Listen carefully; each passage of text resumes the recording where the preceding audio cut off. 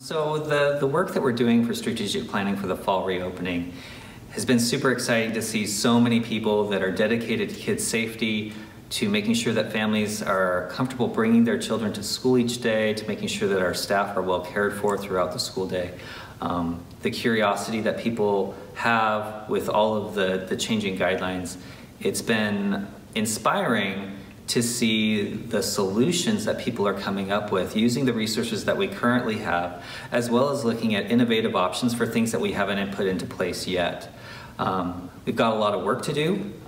It's daunting at times, but it's really exciting to see how the community is coming together, the school community is coming together, with again, that idea of really maintaining our staff and student safety each and every day. So our goal in doing all this planning and researching and such is to make sure that we are providing meals to all students, whether they are in school or if they are on an alternate model and somewhere at home and are learning online. Any student that is entitled to meals and needs a meal, we want to be able to provide that to them safely and efficiently. Paula has been in meetings and they're brainstorming. We have a lot of obstacles to get over, but I think we're doing that piece by piece. Every district is looking for the same product, and manufacturers are scrambling, trying to come up with new things and provide as much as they can for all districts. So there's a lot of challenges, but we'll get there. One of the first things we did was send out a notice to teachers to minimize the stuff that was in the classroom so that we can get it down to hard surfaces and try to gain some space for student separation in the classrooms. I currently have my staff cleaning and sanitizing carpets, stripping floors, re-waxing floors, cleaning up all the hard surfaces.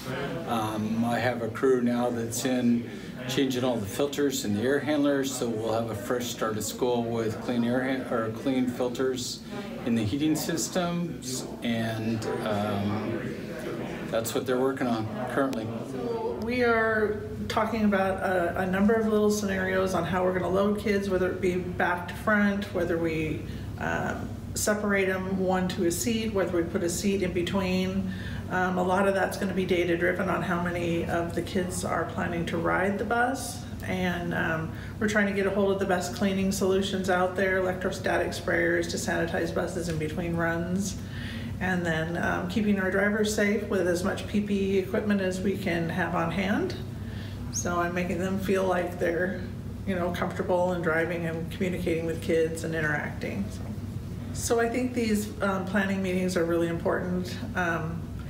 We all get to kind of collaborate on what's important to us and how it affects each individual part. So there's always, we come up with a solution, but it affects somebody else. So there's kind of a trickle-down effect. So I think all of us collaborating together is really a good idea for the planning.